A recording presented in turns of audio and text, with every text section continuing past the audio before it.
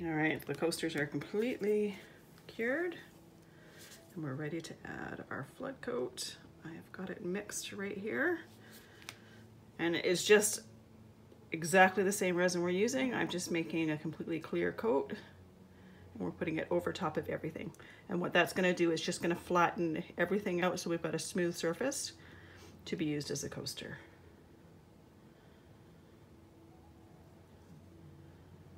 Trying to put even amounts on each one of them.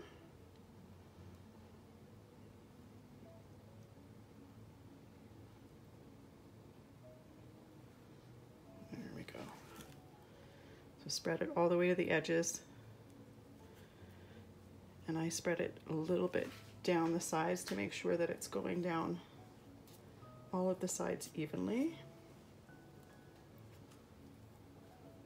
And it's really easy to feel if it's going down the sides because your finger will run around it smoothly. You'll feel a little bit of traction if it's not, if the resin isn't going down that side.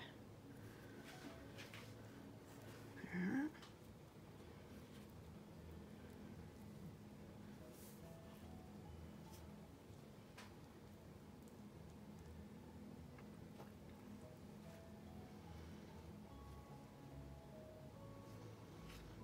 All right, now take the glove off and we're gonna use the heat gun on a low setting and remove all the bubbles.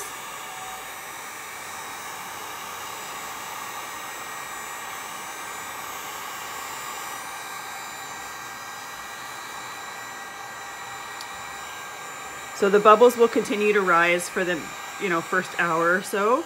So I'll go back every 10 minutes or so and do this exact same thing. I'll just watch it. I mean, if there's no bubbles on the surface, I don't need to do this. But if there is, I need to make sure that they're popped. Otherwise, it's going to affect the finished look.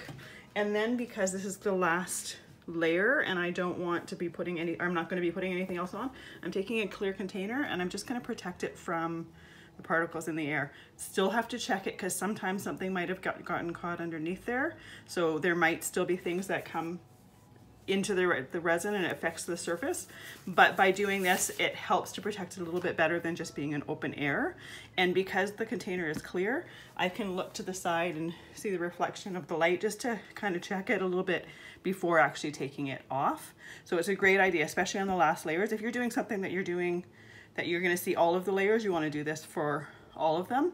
For this particular project, I only needed to do it for the last one because any of the previous layers are going to be completely covered by this one.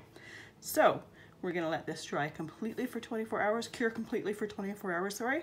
And then I'll see you tomorrow and we'll remove the resin drips that have accumulated on the back.